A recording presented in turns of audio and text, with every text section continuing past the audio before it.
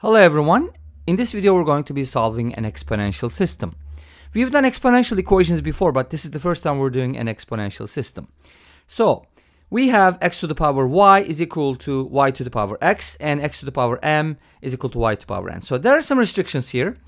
First of all, let me tell you that m and n are given numbers, or you can call them parameters. So basically we're going to solve for x and y, and the answer is going to be in terms of m and n. And m and n are both different from 0, and they're also different from each other. M and n should not be equal in this case. Okay, so how do you go about solving this type of equation? So here's what I'm going to do. Since none of them is equal to 0, I can basically do the following. I can just raise both sides here. For example, take the second equation and raise both sides to the power 1 over n, right?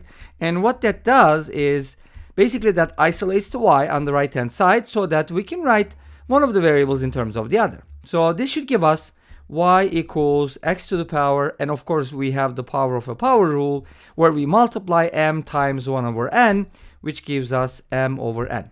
So this allows us to write y in terms of x, which is cool because now we can go ahead and use that in our first equation. And what happens if we do? Let's go ahead and replace y with this. So we're going to get something like x to the power y, and I'm going to replace y with x to the power m over n. Just bear with me when I work with exponents here. And y will be replaced with x to the power m over n, but then we raise it to the power x. So let's use parentheses here. In the first one, we didn't use parentheses because whenever you see an expression like a to the power b to the power c, this is not what we're talking about. We're not talking about a to the power b quantity to the power c, because that is equal to a to the power bc. So if we wanted to write it that way, we could just write a to the power bc. But rather, this means that it's a to the power b to the power c, where b to the power c is in parentheses. But a lot of times parentheses are not written. And again, there's a huge discussion. Some people say that this is ambiguous, so on and so forth. But we're going to take it that way. So what do I have here? And of course, I should also say something like, certain values, x equals 1, x equals 0, so on and so forth. I should probably say something like, how about under certain conditions, we're going to solve for this system. Okay, now I'm going to go ahead and multiply the m over n by x. So this should give me x to the power m over n is equal to x to the power m over n times x. Now, at this point, obviously, if x is equal to 1, this is always going to be true.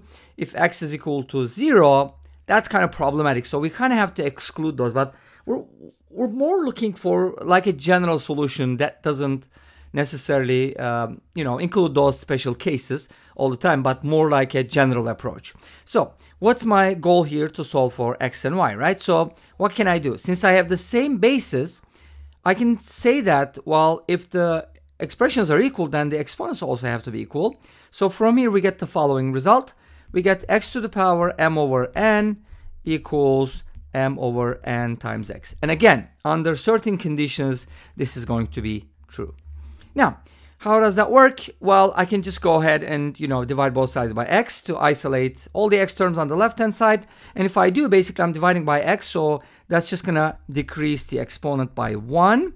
Because x is x to the power 1, and we're going to have our constant, because we kind of treat them as constants, on the right hand side. So at this point, we're almost done, but let's go ahead and simplify the left hand side a little bit more. So by making a common denominator in the exponents, so that should look like x to the power m minus n over n. And again, this is why we had to specify that n doesn't equal 0, m doesn't equal 0, and they're not equal. Okay, now at this point, what I can do is I can basically, since I'm trying to solve for x, it would make sense if I raise both sides to some power, right?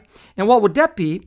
Well, I would just raise both sides to the power something so that I can get an x, and that will be the reciprocal of the exponent, which is n over m minus n, because the product is 1, so it's going to give me x.